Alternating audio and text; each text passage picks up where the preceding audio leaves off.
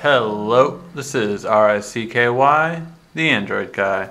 Alright guys, we got the Galaxy Note 2 and we're going to start to do some of our tests on it. So let's start off with the good old-fashioned benchmark test. So first let's go into Quadrant and see how this one scores. Actually, I just remembered.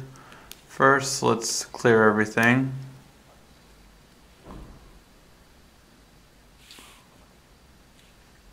And all. And clear the RAM. And then we'll test it out. Now I just got this one in, so let me know what videos you want to see on it.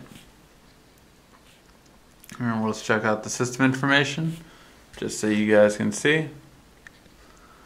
I don't even have to zoom in that much because the screen is just very clear. So you can see the processor, of course, inside of it with how fast it can go, as well as the OS that's on here. And let's check out the graphics. There is the resolution, and there is the graphics card. And let's go ahead and run our full benchmark test. Already going pretty quick, as we would expect from a quad-core processor. RAM went even quicker. And it is just going right through these tests, guys. So you guys can see the frames per second. And one thing I'll tell you, I've done a lot of these tests and this screen is just really nice. That new RGB matrix with AMOLED is just the best that it gets.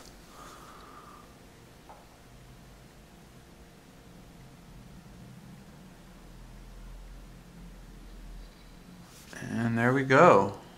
I think that was the quickest quadrant I've ever seen. And as you can see, it is well above the HTC One X and the Prime, scoring at,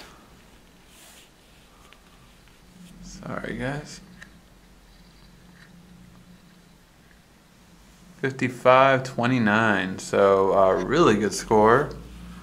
But you know, as I've said before, Quadrant doesn't always test the best for quad-core processors. Generally we see different results when it comes to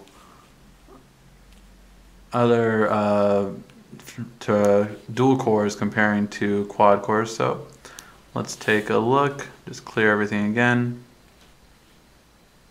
clear memory. And let's check out Antutu.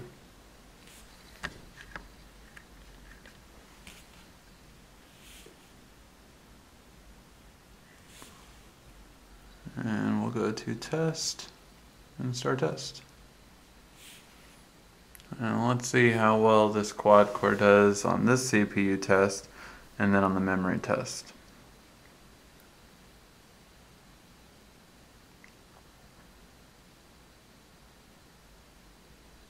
So right away I'm noticing a little bit of a difference just between these speeds.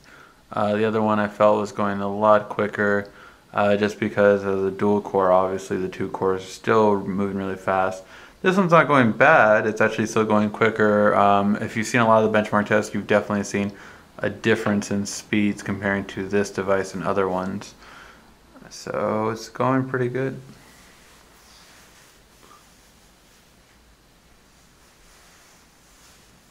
And still you just checking out the CPU first. And it looks like it's coming up towards the end of the CPU, and then we should see more memory performance.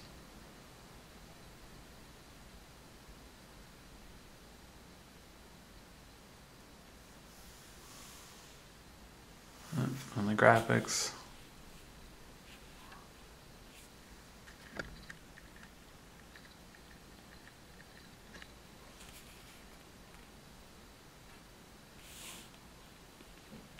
And just trying to make sure you guys can see the frames per second as soon as they pop up.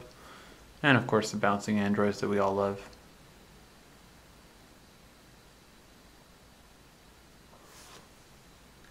I forget. They actually do a pretty good job of making the frames per second a lot bigger, so you can see it.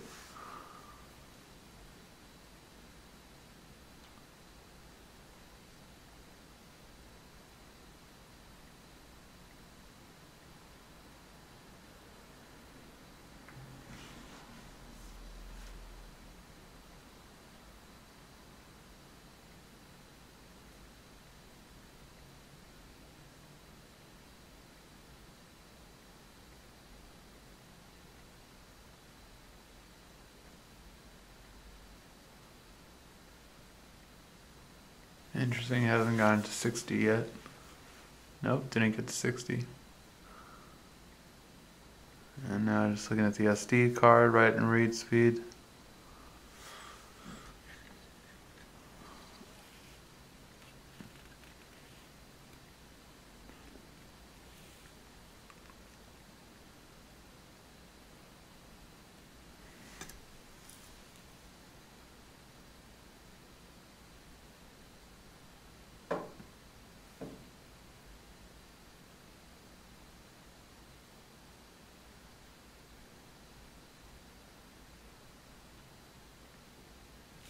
Alright, so that is the score. Let's zoom in so you guys can see the exact number.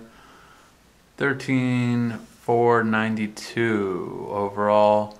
CPU looks really good, and RAM of course is to be expected to be really good. And let's check out the scores. So it did score 5 stars overall. And we'll submit this.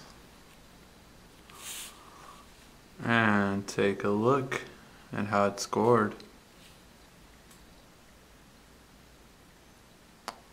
Alright, so as we can see, it did score higher compared to the Galaxy S3. And even though it notices this is a Galaxy Note 2, it is showing that it's slightly below the average of the Note 2 in terms of speed, and right below the One X Plus, which the Note 2 is still, of course, the reigning champion on here.